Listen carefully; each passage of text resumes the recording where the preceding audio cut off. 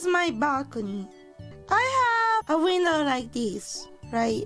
And I put the laundry like here, and the cockroach was right here. You know, because usually I close the glass to, you know, not have cockroach inside my house. And the cockroach was right on the window.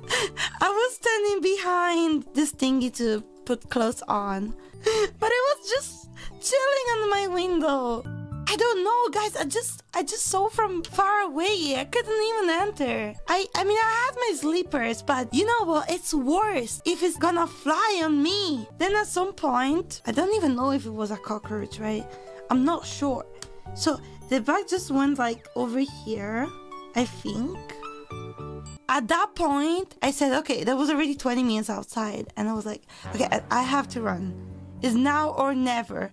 I took a big breath and I was like, let's go inside. And I ran. And then I closed the window as fast as I can. And then I'm here.